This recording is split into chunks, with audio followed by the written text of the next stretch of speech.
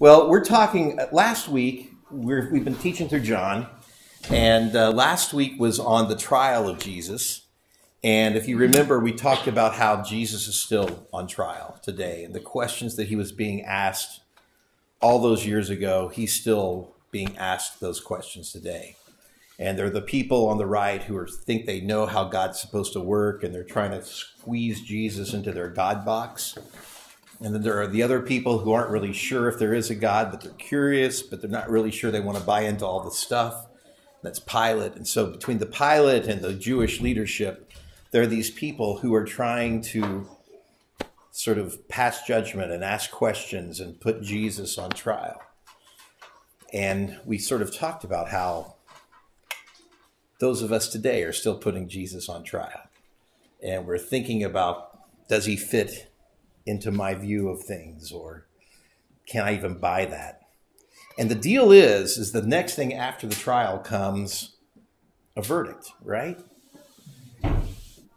And so we're going to look at the verdict that was passed on Jesus. And again, I think this just goes along with last week, where all of us have to decide what we think about this. And I want to state at the outset, we sort of hear these, we've heard this story so many times, right? So we kind of know how it ends. We know the whole deal, but let's put yourself back in the moment, or maybe put yourself in this moment. And the claims of Jesus are pretty tough to buy, aren't they? Okay, first of all, he essentially says, I am the Son of God. So that means that there is a God. And not only is there a God, but he is intervening in the affairs of men. Well, that's a big thing to get your head around, right? Then he goes even farther and he says, not only is there a God, but you are separate from him and he wants to connect to you. Okay, that's a big deal. Then you can connect to God by believing in me. Can you see why that maybe would create skepticism and wonder and doubt in the minds of the people? Because it still creates skepticism and wonder and doubt in minds today. This is not a slam dunk. This is not an easy question, but it's an essential question. And if you are a Christ follower, if you are a person of faith, this is the fundamental question of the faith. Jesus is laying it all on the line here. I mean, he's been nice. The first part of the gospel is fun. He's healing people. He's saying cool things. Everybody's connecting with him. It's a great story. But now we're getting to the story where Jesus says, no, I really am. I am laying it on the line, and I am going to be killed for this. And then there's this huge mystery, which you can never get, is that the people are making decisions, but it's really God's thing to save us because he loves us. These are huge, huge mysteries. Huge, huge mysteries. And if you sort of get it the first time, you're probably not paying attention. You know what I mean? If you really take it seriously, if this is not just a story, but you believe, and Jesus kind of demands that you take it seriously. You know, there's the famous quote by C.S. Lewis where it's like liar, lunatic, or Lord, right? I mean, he's either lying, he's crazy, or he is who he says he is. And he completely rejects the whole notion of just a good teacher. He's not claiming to be that, right? The essential part of the God story is the verdict. It's what do you think of Jesus? And if you look at the players in this story, they are all us. We are all the players in the story. So the Jewish leaders, what do they want to see happen to Jesus? They want him dead. That's a pretty intense emotion, isn't it? That's an intense emotion, right? They want him dead. Why would they want him dead? Let's go ahead and we can throw that. Why do they want him dead? Because he's going against everything they're telling everybody. He's actually questioning their authority. He's saying you have no authority. He's telling them that they're wrong. Any of you guys have kids? Do you like it when they question your authority? I'll show you, right? Well, also, I think they were waiting for like this big triumphant king Yeah. to come and basically tell the world that they really are the chosen ones and they've been right all along and all their laws are worthwhile. And when Jesus comes as a servant and says, "Hey, not only are you guys, Gentiles are equal now." Yeah, it's an all swim. Yeah. Everybody gets to play. No, wait a second. Seriously? Yeah. Well, like that movie where a king normally is worshipped, never sacrificing. Yeah. Never serving. Yeah. So he's the antithesis of what they're expecting. So, but I will just say this too. But in a sense, all of us, the idea of the lordship, of somebody being my boss, somebody being over me, that has a right to tell me or instruct me or change the course of how I live my life, that is abhorrent to most of us. That is abhorrent to most of us. It was abhorrent to them.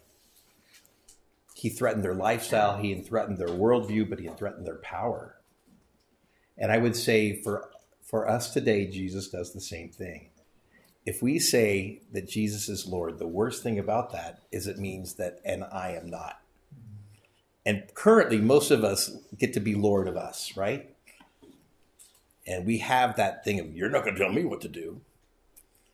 And so essentially, this idea, if we take it seriously, many of us will kill the Jesus idea. We want it dead because we don't want anybody to be a Lord over us. That was a choice I made for a period in my life. It's like, I don't like that. It's dead to me. We want him dead. All of us are the Jewish leadership at one time or another in our lives. Pilate wanted to avoid the question and all responsibility for it, right? What did Pilate want to see happen with Jesus? What? Wash his hands. Washed his hands. Why was that important? He wanted to see him free, right? He's like, I want the problem to go away. I like a world better where there is no Jesus to mess with, right? And so it's not that he believed in him. It's just Jesus was a problem because he was disturbing his peace. And he just wanted it to go away because Jesus was not on his agenda, right? And a lot of us, even if we don't hate Jesus, we would rather just sort of wash our hands of the deal and say, you know what, I'm not going to pay attention to all that right now. And in a sense, all of us are Pilate. I think this is a cool... I think also that you have to make a decision on Jesus. The problem is if you make the decision that he is Lord, then you're going to make a whole group of people mad. And if you make a decision that he's not, you're going to make a whole group of people. So you really want to not... You would love to just be ambiguous about the whole thing and not make anybody that mad. Great point. Politics. Great point. Great point. Okay, how about the crowd? What did the crowd want to do with Jesus? Free him. Cream him. Okay. No, free him. Oh, free him. They wanted to free him. I thought Free him, that's. He's an artist. He's got a unique way of expressing himself. So. All right. And then fold him in. And Yeah, that's right. Well, basically, did the crowd know the whole backstory of what was going on? I don't think so. Are crowds usually well informed? No. No, they're kind of saying, you know what he did? Really? I hate that. And we get a whole crowd movement of people who are ill-informed, following a leadership that they hope is correct and they believe to be right, to accomplish a desired end that they think is mostly good, right? Whether it's good or not. And it says that they say this amazing thing in the gospel. What does the crowd say when they're saying about kill Jesus? Do you know what they say? There's a curse that they call down on themselves. Let the sin be upon us and our generations, right? Wow. It's a wild thing. And they did it because they thought, yeah, this is the right thing, and the Romans don't know what they're doing, and we're going to do it. And the thing is, all of us are the crowd, right? All of us at times are ill-informed, doing what we think is right, based on very little information. They're also going by the laws and believing in... They're believing the stuff they thought they knew. Yeah, absolutely. How about the soldiers? My contention is all of us are the soldiers too. They were just doing their job. If anybody was probably the least culpable in this, they didn't know who he was. He was just another guy that Pilate said beat up, and that's what soldiers do, is they beat people up, at least in Roman times. And so they beat him up because they could, because they should, because it was their job. And actually part of their job was to sort of make fun of them too. It was about demeaning the person.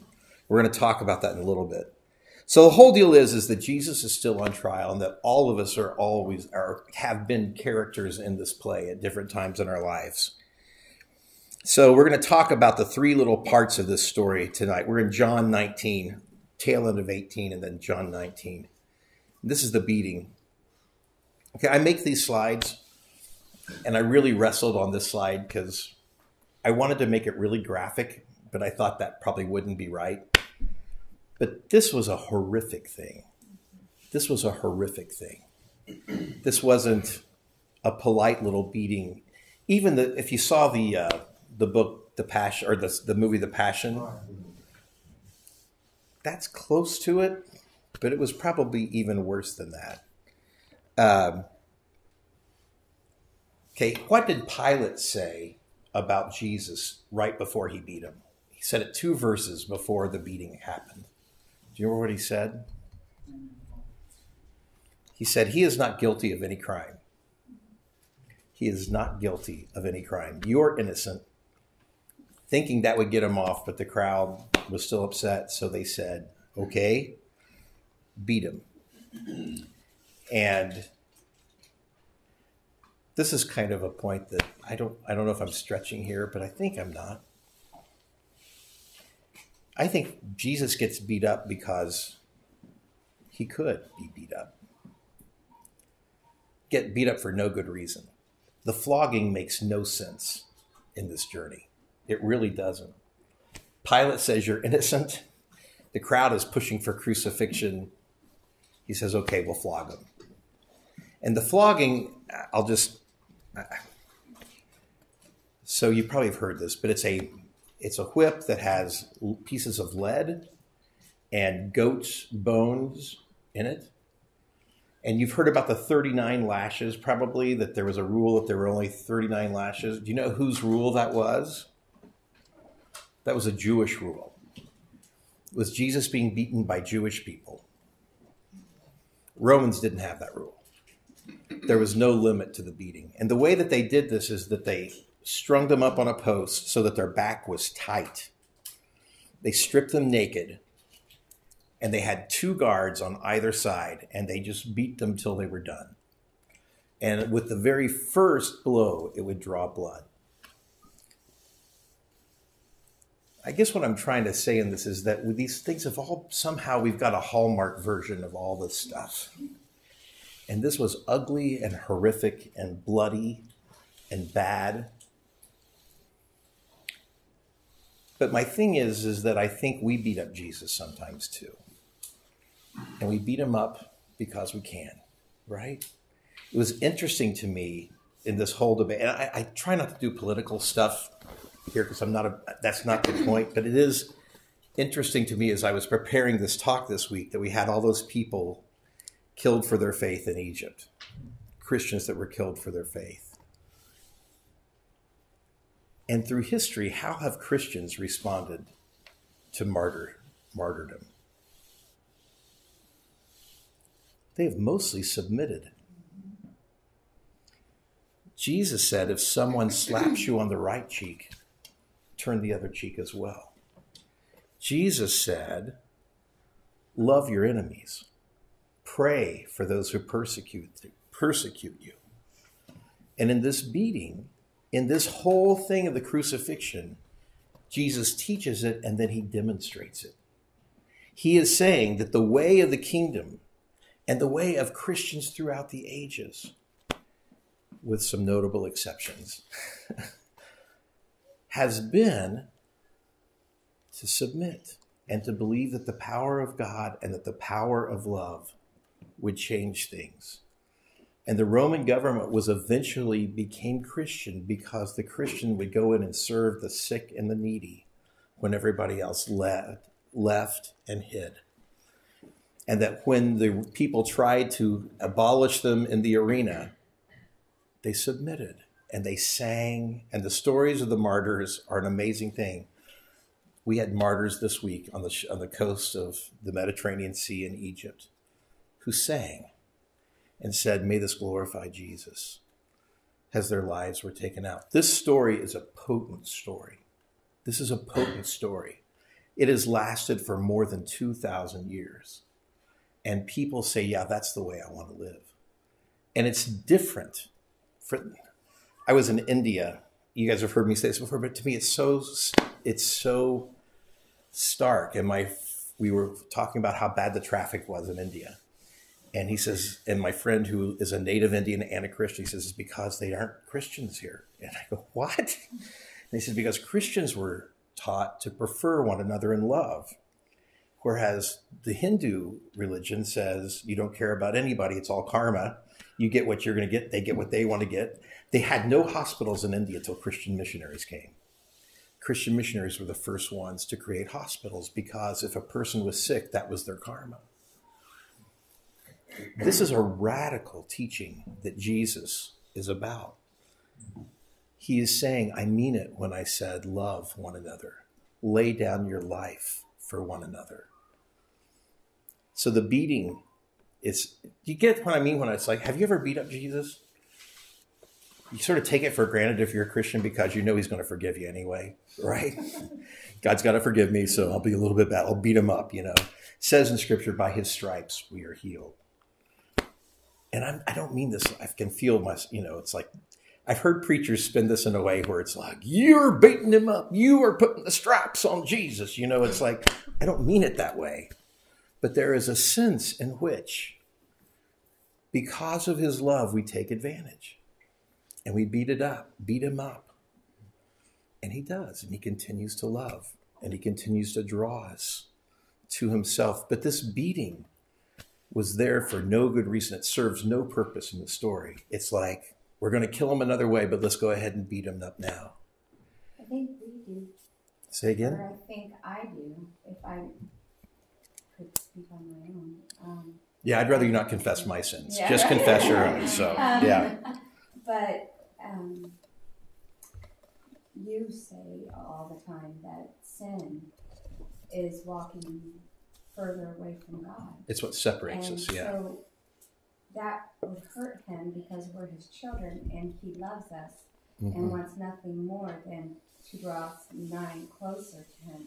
So seeing us going further away would be like a beating inside the heart, like when we see our children straying or not. Yeah, absolutely. I think we've got it. So the exoneration is the next thing. This is one of the most interesting things to me. I've heard this story forever, but when I was studying it this week, it just really jumped out at me. So every time that Pilate passes a sentence on Jesus, what is the sentence that he passes? Innocence.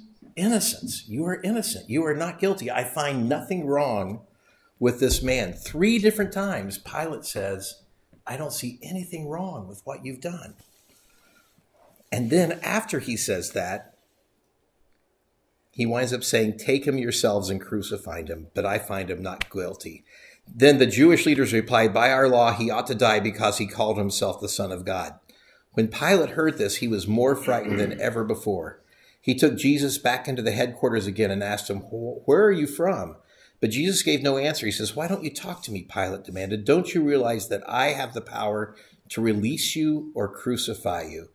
And then Jesus said, you have no power over me at all unless it were given to you from above. So the one who handed me over to you has the greater sin. I think that's one of the most amazing passages in the Bible, because it reveals all the stuff that happened in the garden, where Jesus sort of submits. I mean, the garden, he's like, Lord, I don't really want to do this. And by saying, I don't really want to do this, I mean, he was sweating blood. It's like he did not want to do this. But he resolved himself to it. And the interesting thing, and I'm going to go really quick because I'm going long, as usual, is that Jesus is declared to be completely pure and righteous, and then he is sacrificed. I don't know if any of y'all are doing the readings. We've been reading through Leviticus, and it's all about the perfectly pure sacrifice that has to be given for sin. And Jesus was declared pure, and then he was sacrificed for us. 1 John 2 says, Jesus Christ, righteous Jesus, when he served as a sacrifice for our sins, he solved the sin problem for good. Not only ours, but the whole world's. Pilate was the first person to go, huh? You're what? There's a higher power than me? I don't think so, right? Anyway, we're going out of order, but the next slide and the final is the swap.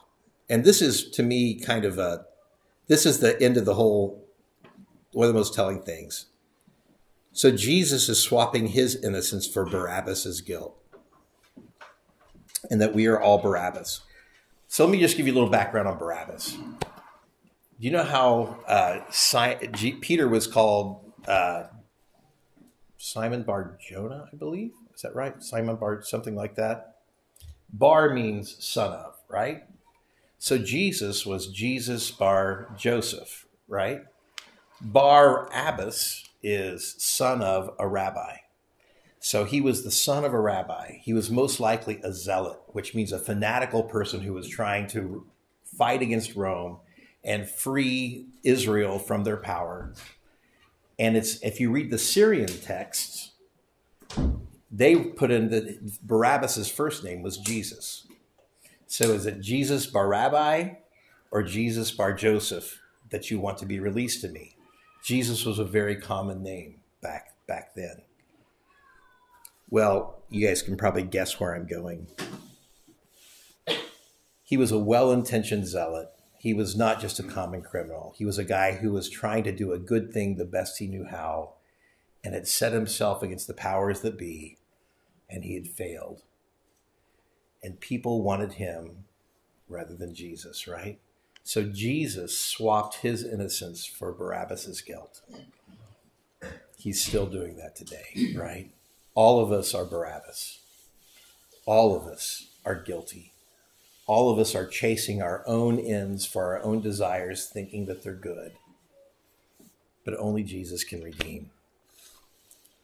So Romans 3:21-28 says, "But now God has shown us this way to be made right with him without keeping the requirements of the law, as was promised in the writings of Moses and the prophets long ago. We were made right with God by placing our faith in Jesus Christ. And this is true for everyone who believes, no matter who we are. For everyone has sinned, and we all fall short of God's glorious standard. And yet God freely and graciously declares that we are righteous. He did this through Christ Jesus when he freed us from the penalty of our sins. God presented Jesus as the sacrifice for sin. People are made right with God when they believe that Jesus sacrificed his life, shedding his blood. And this sacrifice shows that God was being fair when he held back and did not punish those who sinned in times past. For he was looking ahead and including them in what he would do in the present time.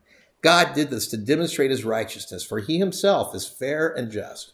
And he declares sinners to be right in his sight when we believe in Jesus.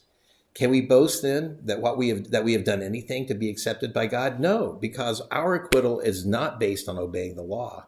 It is based on faith. So we are made right with God through faith and not by obeying the law. All right, final slide. I'm so resistant.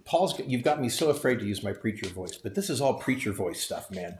This is all, you need to hum this stuff, this is like, you got to decide, it's like, but it's the truth. We all are faced with this question. And we all, every day, declare our verdict.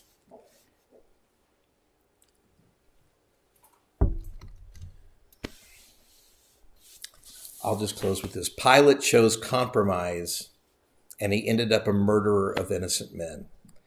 The crowd chose Barabbas and ended up crucifying the Son of God. Jesus chose the cross and ended up King of Kings and Lord of Lords. And the question is, what will we choose? What will we choose? I guess the thing I want us to walk away with, and I hope you see, man, it's been said so many times, it's hard to find a way to say it fresh, is that God loves us so much that he gave his Son, that whoever believes in him would not perish, but would have everlasting life.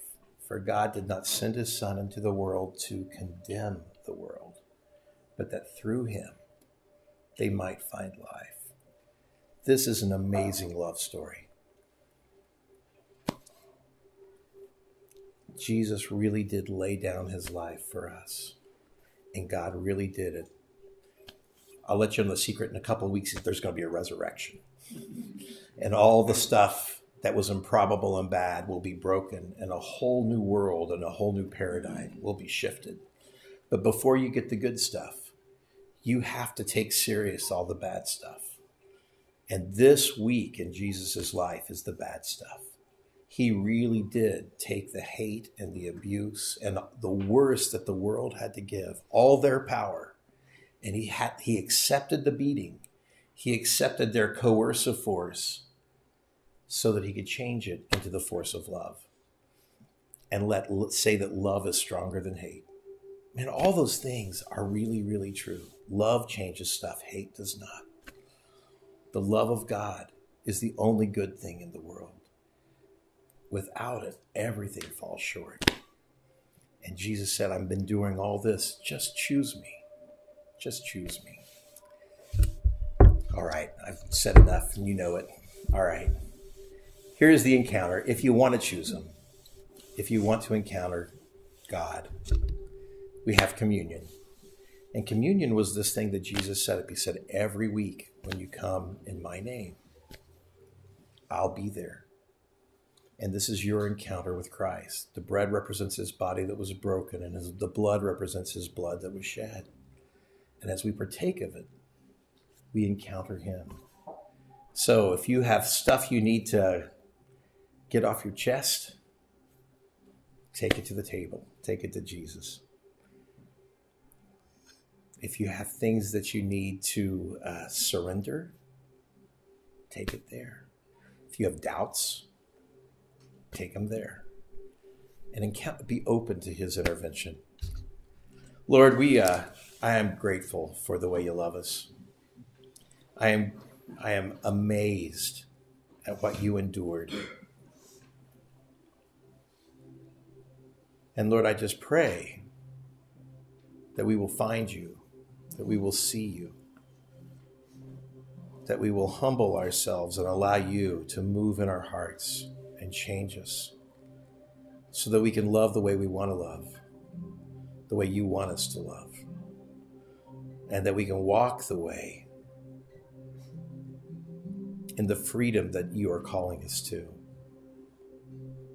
Lord, I pray that we will see your light and that we will experience your goodness and that we will trust you above ourselves. Father, we declare you are worthy. In Jesus' name, amen. Whenever you're ready, come and take communion. And when we're all through, we'll have our meal together.